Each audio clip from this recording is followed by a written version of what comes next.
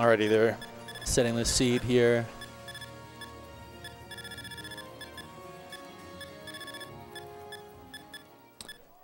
Let's see. Do we have...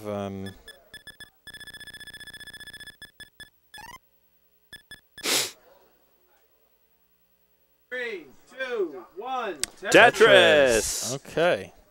All right, starting off with the bar, always a good omen.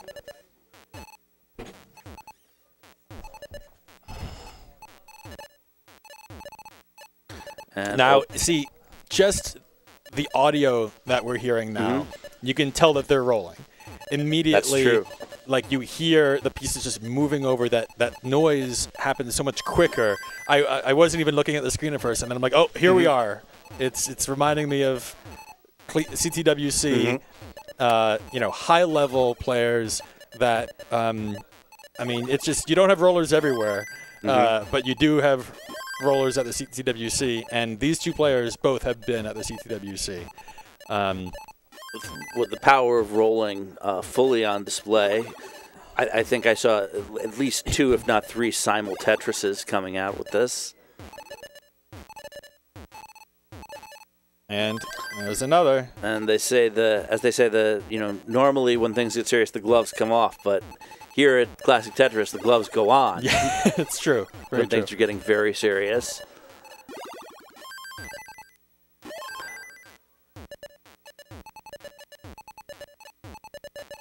Very clean play. We're going to be seeing, I'm sure, a lot of clean play from these two players. They've really just mastered staying aggressive but safe at the same time. No, it's a whole other landscape. I mean, when I don't know when the next, you know, Tetris movie, like the full documentary that's going to cover the whole story. I mean, I always, we've talked about this so many times, with the DAS, the manipulation of the delayed auto shift, and hyper tapping. These were like rival kung fu schools in terms of because Corian was doing that for a while, and other people just weren't, and it wasn't that big of a deal. Yeah, but and then rolling, you know, Joseph brought hyper tapping to the public eye and his specific grip in a way it certainly hadn't been before then. But then rolling, just, you know, it was the third way. Yeah, I mean, even outside of the Tetris community, I've had multiple friends that I've talked to who know what rolling is. That's wild. It's I mean, they're still in the video game community. It's not like my mom knows.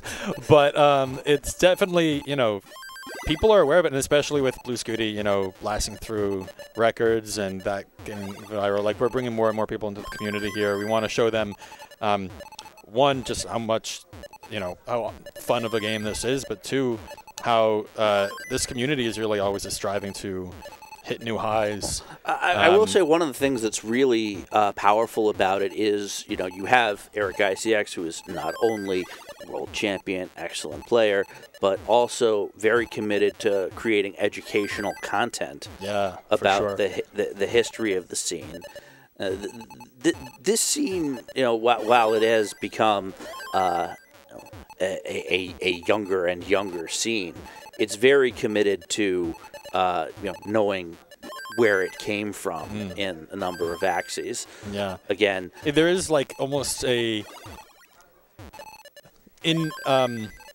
a Bible of sorts where people are, you know, looking through. Maybe it should be a little bit more codified so people know where to look. But at the moment, it's spread among the entire community of people sharing the knowledge that they have, and it sort of happens involuntarily if you're interested in it enough, where there's all this terminology and all these individual you know, people and legends in the community that you just inevitably find out about because everyone wants to share it with you because they're like, oh, you like this too? Let's chat. Have you seen Scout's video? Yeah, exactly. And you know, there's that might be, you know, maybe I should have a conversation with some of these people to see if we can make some sort of like more thorough Nestris like Wikipedia of things to check out if you want to learn more. This is getting quite tight up here. Is it bad that when I look at that for Opaux, I'm not scared anymore? Like, I know how high they can play. For me, that would be scary. But look at Opaux, I'm like, oh, he's safe. That's fine. He has to be so much higher for me to be worried. Like, maybe if that were on 19. We may need to get the pace horns out. As you can see, we are coming up on probably 600K transitions for both players. Definitely for Opaux if he gets this next Tetris. And there it is. And he could even get a 640. He could, maybe. Eric's gotten a little bit spiry. Oh, yeah, Eric is in a bit of a precarious situation. 639 transition for Opaux. Nice. Eric playing from behind. What is Eric going to do for this? Opaux is... okay. Opaux is ready. Eric, very smart maneuvering to be safe for a 19 transition. Yeah. Masterful play despite the, the issues that he got in leading up to it. He made it work for him. I mean, obviously transition paces for scores start getting a little bit wild, a little bit faster. But 120K ahead for Opaux. Holding that down, 654, 770.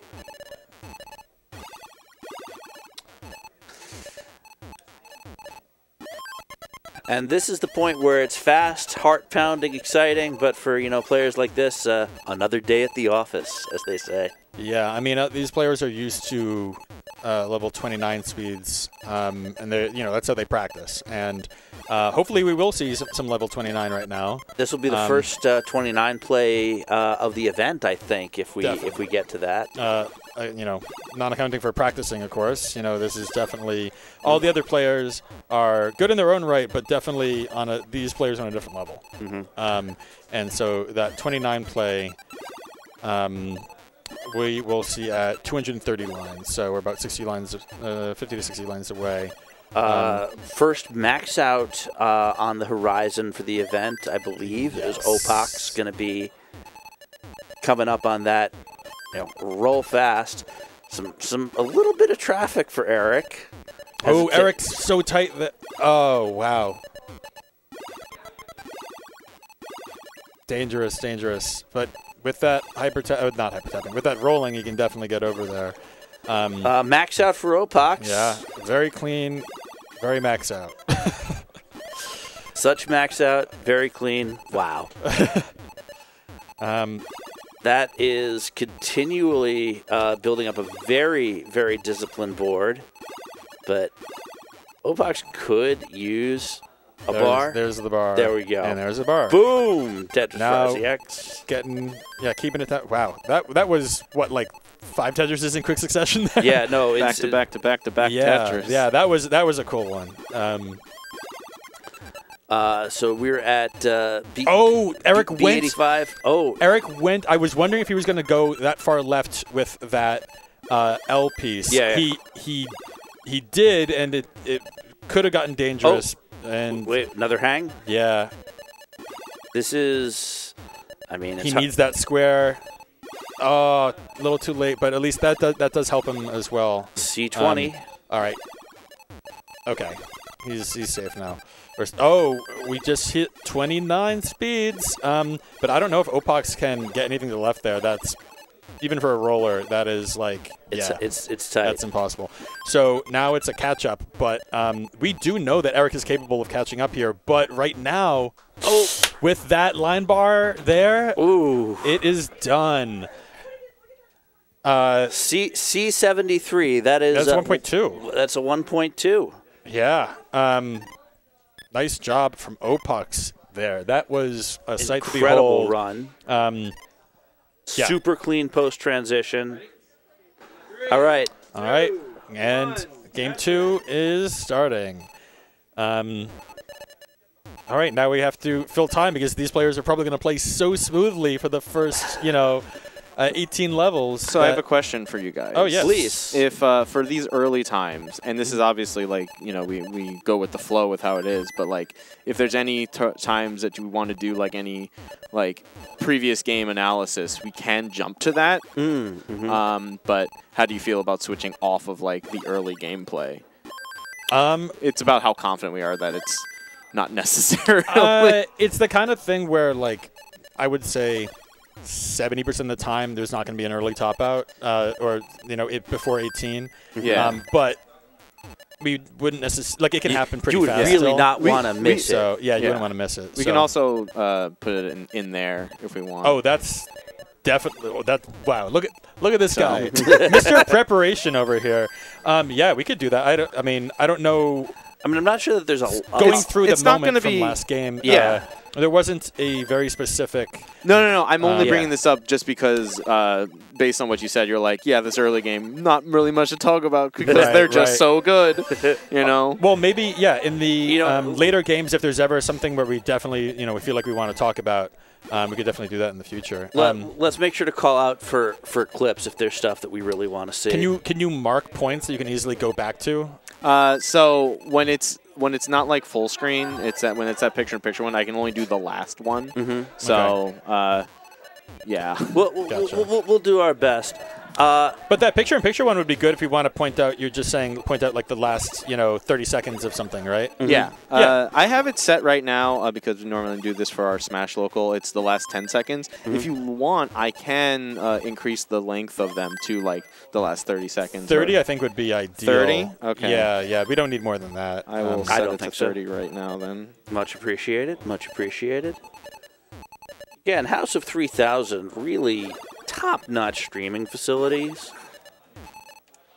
Hit us up at events at house3000.nyc. Yeah, if you want to attend in person, oh wait, hang on a second. So Eric, little high. He's okay. He's getting the long bar to get out of this, but he's playing high enough that things can go south very quickly. Opaux is in a slightly difficult situation. I say slightly. Flat burn. The flat burns are really helpful up this high. Okay. All right. And clean again, but still could use that bar. But yeah, if you want to show up here in person, at least for this event, I can't speak to the other, Smash events and all those other video games, but for this Tetris, it is only a $10 for admission and $10 for playing in the competition. So if you don't want to play, you just want to watch, literally the cost of half a New York City cocktail. Yeah, just about the shape of it. So well worth your time if you are a Tetris fan. So 323 to 345,000. Eric is covering up stuff and cleaning it up very well. We got a flat burn there. I think Eric just enjoys giving us heart attacks. At least us players who were playing before. What he's able to do is, quite so routine. I always like to think that there comes a point where players of upper echelon skill, because they get so bored with the early bits, they tend to put themselves against the wall just to feel something. I think that's definitely true in competitions like this. In the CTWC, I've only seen that a few times because it's so high, but there's definitely some people. I mean, there have been times, I feel like Joseph did a lot of that trolling back in the day, where he would, like the push down point stuff, or the hair in his eyes, like not pushing it away, just like leaving the hair in his eyes, like just to have it be hard mode, all those kinds of things. Yeah, but I think at this point, every point matters because you have no idea how long these games are going to go. That's true. But if these aren't E-load, I don't know if Eric is super. I don't know. I guess. So that's true. As someone outside of the community, I can only say as much as I've read in like the chat or what I've picked up from you guys. But since there is a prize pool, I heard that automatically makes it for ELO. There's a prize pool here? It's $10 entry. Oh, so that would explain. No, so I just thought that was okay. So for the cost let of. me. All right, just to yeah. break it down. So Sure. you entered the event spending $20 total, right? $10 venue fee, $10 entry fee. Yeah. The entry fee. So the venue fee goes to the venue, to operation, to the TO, stuff like that. Right. The entry fee is then pooled for the players. All right. So this, you know, small turnout. And does it all go to the first player? That or is is it split? that's up to the TO. The event breakdown. Sometimes you'll see. This is tight. Yeah. You know, we'll talk about that later. Yeah. Eric is capable of getting out of this, but really needs the right pieces. That square is super helpful. And that's just enough. Very smart actions on Eric's part there. I like to point out every now and then you see Eric looking over at Opaux's screen. Yeah, he's definitely screen looking, but he made one false move. We got to clip that. One false move where I think it was a double flip. I think we got it. That was a point for Opaux, yeah?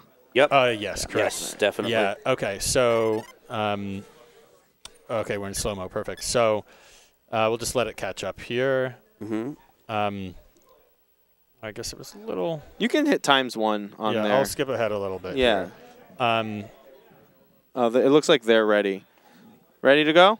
All right. Yeah. If you want to put that in the middle. I'll do that. 3, 2, 1, Tetris.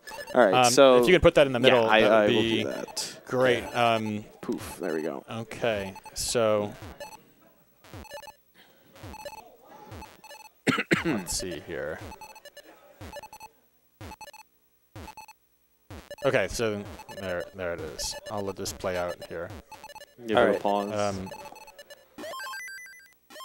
Okay, so what are we looking at? Okay, so what happens here is he's trying to get that line bar all the way. By the way, if you double tap right a region, it'll zoom in on that region. There you go. Nice. Oh, that doesn't follow. So hit clear. And but then yeah, so he obviously he wants to get that bar right there.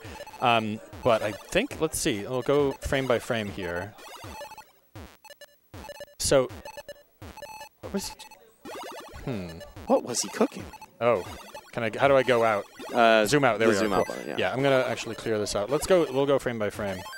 So it spawns flat, then he rotates it, and then rotates it again, and so that's just a double flip problem, where it's just unfortunate. That's what did it in, and he didn't realize fast enough to be able to flip it back.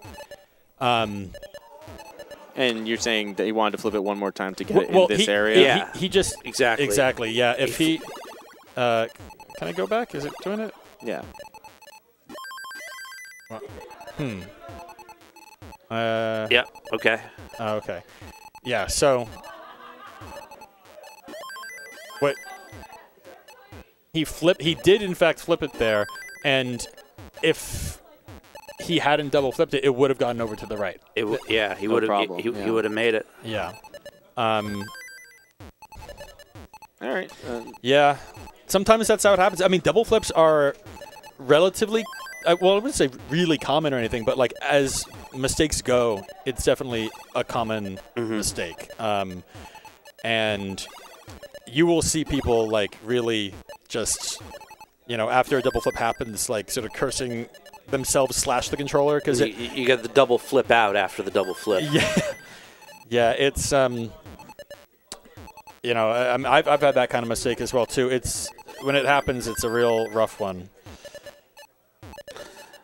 281 to 222 at about 60 lines.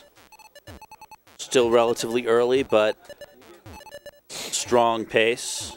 Expect nothing less from these competitors. Opaux is really setting up a weird board right now with these dependencies. Gets the 2 pieces he needs, the 3, the 4, the 5 pieces he needs. Oh my goodness! Clip that. That was exactly. Clip that for like Do you want picture in picture, or are we getting to the interesting? Or we got to put it in our pocket? We can picture in picture this. Picture in picture. All right. Yeah. Let's just look at the absolutely insane exact pieces that after Opaux set up this board. Look at this. Long bar, J, L, J, L, in a row to completely fill out those dependencies. Yeah. It's a called shot. You want me to kill it? Let's kill it. Yeah. Yeah. I'm not saying shenanigans, but if there ever were shenanigans, it would look like something like that. Sometimes. Oh, someone says that word again, they're getting pistol whipped. Oh, whoa, that's a dangerous maneuver that he just made there, Opaux. I clipped it for you. He's getting out of it, but that was definitely a risky one. Let's see which. I don't know if we have that back here. All right, let's see. Do you want me to pull up that last thing? We can pull it up in the middle there. Okay, sure. It's so funny that it's actually within the Oh, it is one. within. Okay. But, I mean, it's fine. It's just like we're looking at the big ones. It's just some replayception going on. Right. Whoa. So, okay. So what's happening here is he's getting inspired again. And on the right? Yeah. Yeah. So is this the moment? Yeah. I can go down a little here. If you hit the hand icon next to the pen, you can drag it around when it's zoomed in. Oh, okay. Gotcha. So let's see. What does he do here? Sorry, this is. I think this is him cleaning it up. I think this is the. Do you want to jump back a little bit? It's about to reset. Yeah. Okay. We'll just sort of watch this through. I'll play at normal speed here. And we can zoom out for the moment here, just to wait for it. So. We're actually coming up on transition. Oh, we might want to kill the replay for now. We'll kill it now. Copy that. Now it gets interesting. Yep. Yes. Oh, and then Eric is topping out. Eric is topping out. He was high, and I thought he could make it out of there, but he just So that's 3 for Opaux. I guess it's looks a like sweep. it. Yeah. Wow. That means Dan, you're gonna be playing EricICX. Again. Yeah. All right. Was he the one who sent you to losers? Yeah, he was. Ooh, the revenge. Redemption. Yeah. All right. Do it. Well, I shall return. Oops. Don't forget your controller. It's not over. They're still going. Dan's already. Opaux doesn't have the lead yet. Oh wait, Opaux doesn't have a lead. Doesn't have the lead yet. Oh, now he does. Oh, now he does. Now he does. Okay. All right. Am I the only one who noticed this? Okay.